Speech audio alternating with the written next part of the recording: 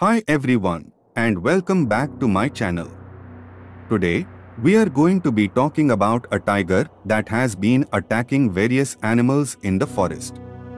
This tiger has been terrorizing the forest for weeks, and it's important that we learn more about it so that we can protect ourselves and the other animals in the forest. The tiger is a large, apex predator that is native to Asia. It is the largest cat in the world, and it can weigh up to 600 pounds. Tigers are solitary animals, and they typically only come together to mate. The gestation period for a tiger is about 100 days, and the cubs typically stay with their mother for about 2 years. The tiger that has been attacking the animals in the forest is a male tiger.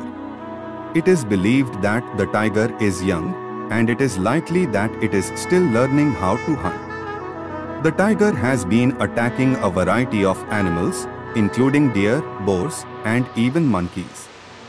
The attacks have been happening at night, and the tiger has been dragging its prey back to its den. The tiger has also been seen stalking people, and there have been a few close calls. The tiger is a dangerous animal, and it is important to be aware of its presence in the forest. If you see a tiger, do not approach it. Instead, try to make yourself look as big as possible and make noise to scare it away. If you are attacked by a tiger, fight back as hard as you can.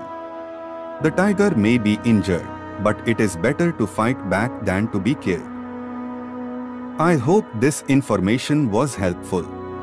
Thank you for watching, and I will see you next time.